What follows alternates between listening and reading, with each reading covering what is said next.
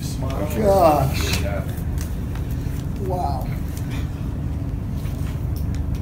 Is that a relief smile, or you're just really happy? No, I'm happy. I mean, look, for all the problems, 16 turnovers and some missed wide open shots and the struggle in the entire thing. I mean, it was the same way in the Miami game, and I'm not saying it's been true every game in this stretch, but with things going as bad as they were, 2 games in a row, our guys have had resilience and really, really fought.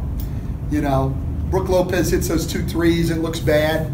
Our guys hang in there and they fight, you know, and so I'm really proud of them for that. I'd like us to play a lot better, obviously, but I'm really, really proud of the way that they've continued to fight.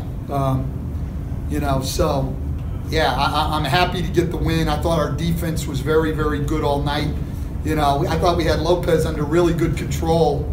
We played him differently, and then he hit those 2 threes. I mean, and you got to give him a lot of credit. No, you really do. You got to give him a lot of credit. You know, to be 0 for 4, I think, at that point, and then hit 2 of them before he misses the last one. You know, he's a great player, but I thought we played him well. John battled him hard. We got some timely double teams on him. You know, I just thought overall we did a really good job defensively. So I'm happy. I'm happy for our guys. You know, and happy to get the win.